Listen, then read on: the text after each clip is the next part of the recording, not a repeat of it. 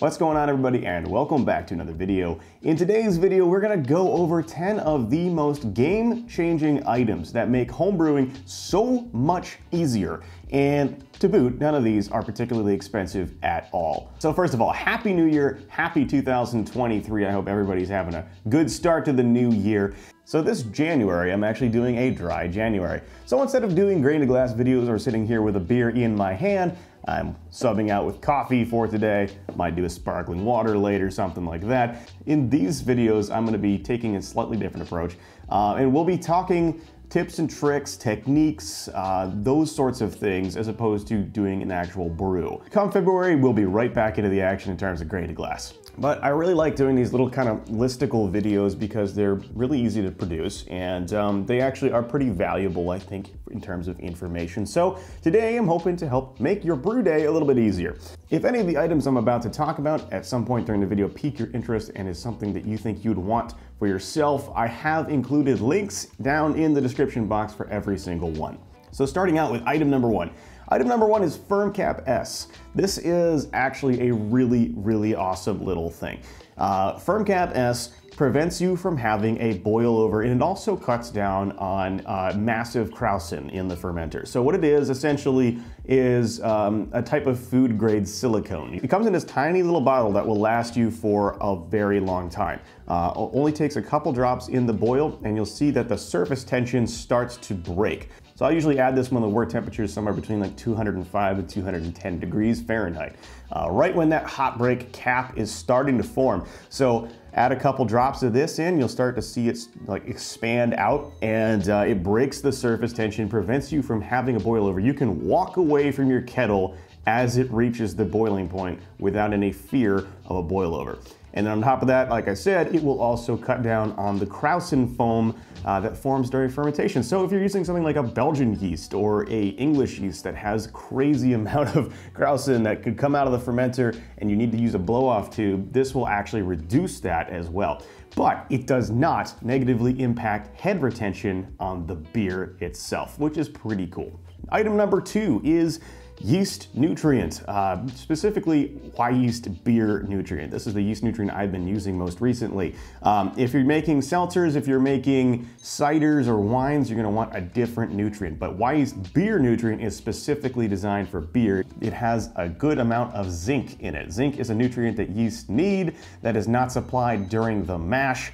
Most nutrient that you need for brewing beer can come from the grain itself. However, not every single nutrient is provided, and adding this nutrient not only helps you ensure that you're going to have a good fermentation, but a good start to the fermentation, which is half the battle in general in terms of avoiding off flavors.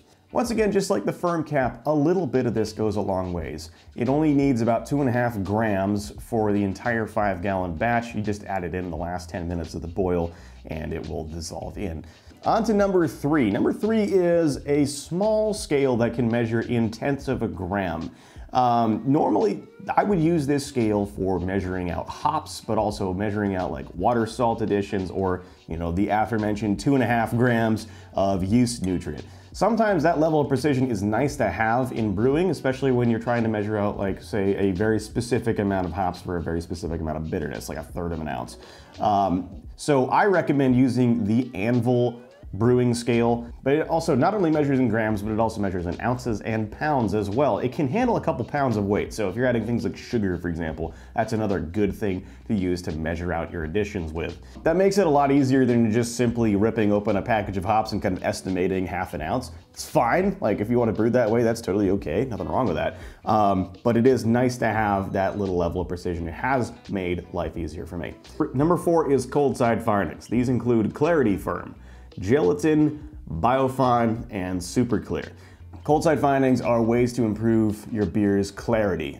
So if you're trying to make a clear beer, something that's important if you're trying to maybe enter a lager into a competition or something like that. These are very useful if you want a clear beer relatively quickly, and you don't want to sit around and wait for a lagering period of several weeks. Not only are they extremely affordable with the exception of Clarity Firm, but they are also extremely effective. Usually when you add these to your beer, they will eliminate chill haze within about 48 hours, and you will have a pretty clear beer at the very beginning of the actual keg, which is nice. If you're anything like me and you're very impatient waiting for your beers to condition and mature, and potentially change the appearance and clarify, then these are absolutely game-changing ingredients. So if you want some more information on this topic, I actually just released a video not too long ago about how to get brilliantly clear beer every time if that's what you want to do. I'm gonna link that up in the corner. Number 5 is a seedling heat mat. So, if you are using a chest freezer hooked up to a temperature controller as a form of temperature control during the fermentation, then you're on the right track for making some great beer. It's very, very easy to get the chest freezer to cool your beer down to the right amount, but what if you're trying to heat your beer up to the right temperature? Sometimes that's a bit tougher. Natural fermentation heat will generally carry the beer up to a certain level, but it never is a constant heat. So if you're trying to keep your beer warm for a longer period of time, specifically, like if you're trying to make a saison or using Kveik yeast or some kind of yeast that needs to be hotter than like the mid-60s Fahrenheit, then how do you heat it up in an efficient way? Some people have heating blankets or heat wraps that go around the fermenter. Some folks will use like an actual space heater or heating element inside of the chest freezer. But the method that I've found that is actually the easiest one so far and the least dangerous is a seedling heat mat. So you can get these pretty cheap on Amazon. Again, linking one down in the description box. Just lay that down on the bottom of your chest freezer, run the cord out and hook it up to the heating side of your temperature controller, and you will have hot and cold control for your fermentation. I'm easily able to get the inside of my fermentation chamber up to 90+ degrees with this thing. It's a very low wattage element, so it doesn't really heat very fast, but there's also no danger of melting anything or starting a fire. Number 6 is a pH pen. So controlling the mash pH is a really important part of getting the right flavor that you want, the right drinking experience that you want out of your beer. pH meters are not cheap though, especially when you're looking at the higher end 2-probe designs like the Milwaukee has. It's several $100s. And if you want a very high-end pH pen, you can get one for around $75 to $100. However, getting a cheap, small pH pen is not an expensive thing. There's a number of decent examples out there on Amazon that are like 25 to 50 bucks. The main difference between the expensive and the cheap pH meters is that you can measure the wort at hot temperatures right away with the expensive pH meter and get temperature correction. Versus the cheaper pH meters, the probe might wear out faster if you're measuring it hot. So using a cheaper pH meter, you want to make sure you cool your wort sample down and look for an appropriate mash pH at that point. These are really nice to be able to dial in the mash pH for your beer with and confirm your water chemistry was correct. So for number 7, kind of on the same note as the pH, using lactic acid or phosphoric acid to correct the pH in the mash. So if you're measuring your pH and you find that more commonly it's a little too high, so anywhere north of about 5.6 when measured hot, north of 5.4 when measured cold, then you might want to add in some acid to correct the pH and bring it down. Generally, you want your mash pH to be between 5.1 and 5.4 when it's measured cold and 5.3 to 5.6 when measured hot. So both lactic and phosphoric acids will work. Lactic acid is a little bit more powerful than phosphoric acid, so you need less of it to get the intended effect. So neither acid, when it's used in its proper brewing configuration, will burn you or hurt you, and it won't leave behind any sort of sour character unless you drop the pH further than you're supposed to. The other cool thing about lactic acid is that you can actually add it directly into a keg to sour the beer if you're trying to create a sour thing without any sort of effort whatsoever. I haven't personally tried that yet, but I know there's a few folks that have used that as a way to make a very easy sour beer. Number 8 is a wort out inline thermometer. So this is a very specific thing. When you're cooling your beer down, and especially if you have a plate chiller like I do, or maybe a counterflow chiller as well, where it's designed to cool your beer in one pass as it goes from the boil kettle into the fermenter, it is tough to know if you're actually getting your beer down to the right temperature. Sometimes, especially during the summer when your cooling water is a little bit warmer than you might prefer, your beer may not actually cool down to the pitching temperature that you want. And you may not figure that out until it's well into the fermenter, and then you have to wait for it to cool down before pitching your yeast. So one of the easiest ways to avoid having that problem is to hook up an easy, cheap inline thermometer to whatever port your wort is coming out of. So typically what I will do is actually I will recirculate the cooled wort into the kettle until I see that that wort out temperature is getting down to like 70 degrees or so I can pitch my yeast. That also avoids the problem of recirculating your chilled wort into your kettle and having it warm up again before it goes and chills again, and trying to bring your entire batch volume down to that lower pitching temperature. You don't necessarily need to do that if you're monitoring the wort temperature out. So I'll just link the wort out inline thermometer that I've been using for the last several years. It's pretty inexpensive. Number 9 is on the same subject as cooling your wort and just kind of controlling the path of the flow. And that is something I've recently implemented into my system, and something that I really wish I had done a lot earlier, and that is adding in a couple 3-way valves. So if you've ever been annoyed by taking a hose off and disconnecting it and hooking it up somewhere else and having wort spill on the floor or wasting a little bit of it, a 3-way valve is a great way to avoid that problem, because instead of disconnecting a hose and putting it somewhere else, you can actually just turn the valve so that you block one of the paths of the wort. So usually these are like a T-junction, and if you want the wort to go up the center of the T, then you just turn the valve so that you're blocking the outbound path of the T. So I actually use 2 of them in my system. I've gone over this in a little bit more detail, talking about how to add hops to the boil in Whirlpool in a recent video. So I use 2 of these in my system to great effect, and I have one on the pump out and one on the wort out for my chiller.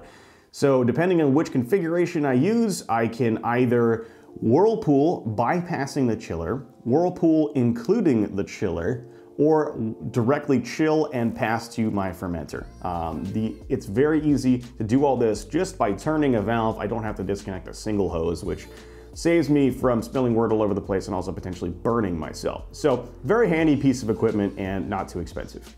So the last item is canned wort for yeast starters. If you're making yeast starters, which you should be most times you're using a liquid yeast, it could be a little frustrating to go through the process of using dry malt extract, boiling it, chilling it, bringing it down to a temperature where you can throw your yeast into it, and it takes some time. I found that over the last couple years, using canned wort for my yeast starters has been the easiest thing ever.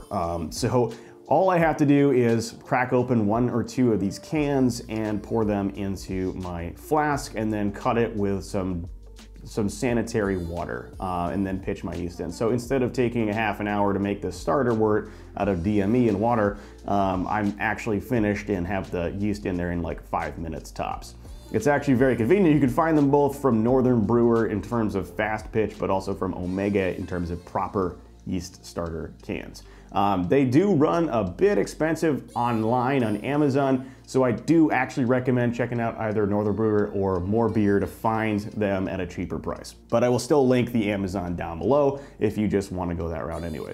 So once again, all of these things are linked in the description if you're curious about them. They are really game-changing things that have helped me make beer a lot easier. They make my brew days easier, they make my fermentation better, and they just overall make the whole home brewing experience a lot less painful. So that's why I wanted to share them with you.